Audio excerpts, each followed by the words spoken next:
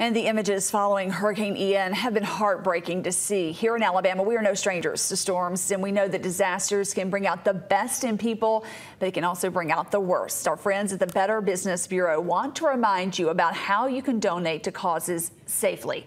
Joining us live over Zoom is Mondi Donaldson from the Better Business Bureau. Mondi, it's unfortunate that people want to take advantage of those who want to help.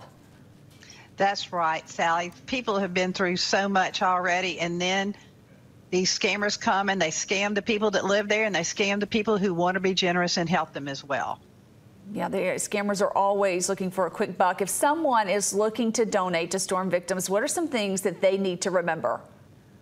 Well, in a situation like this, you see a lot of crowdfunding sites pop up, and you see all sorts of things on your email, on your social media, on TV stations. You see messages coming at you all the time. So what you want to look for is a legitimate charity. You want to know, where is your money going specifically? If you give to an entity, is it going for food? Is it going for shelter? Is it going to help for relocation? What is your gift going to? So we have a couple of things in place that we can help people if they want to come and find out more. Yeah, show us how folks can vet those charities to make sure they're legitimate.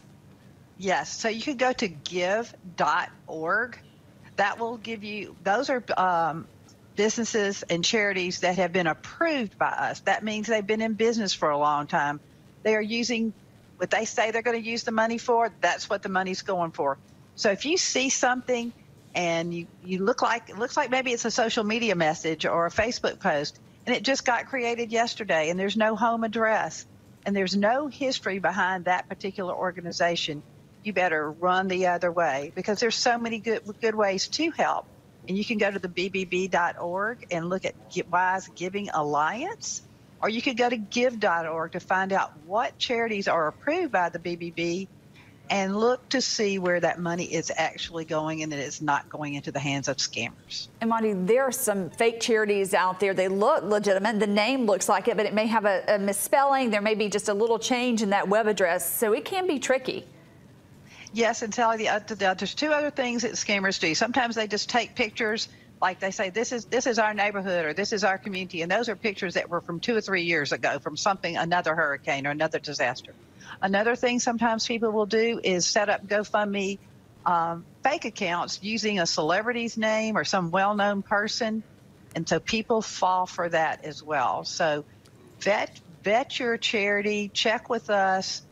If your church is doing a fundraiser and they're collecting items and going there, then go to charities you know that you can trust, and go to sites that you know you can trust. It's unfortunate that you have to worry about this. Where can people go to report a scam or learn more about scams?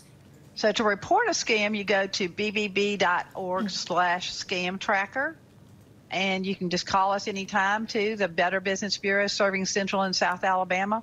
Or you can go to give.org, as I said, to check out that particular charity. Mondi, thank you so much. Looking at this video right now, you see the utter devastation, and you know the folks there need every dollar that's intended to go their way. So we want to make sure that happens. Thank you so much for joining us. Thank you. And one way to make sure your donations go to those in need is by giving to our Support the Sunshine State effort. WSFA 12 News and Gray Television have partnered with the Salvation Army for this campaign.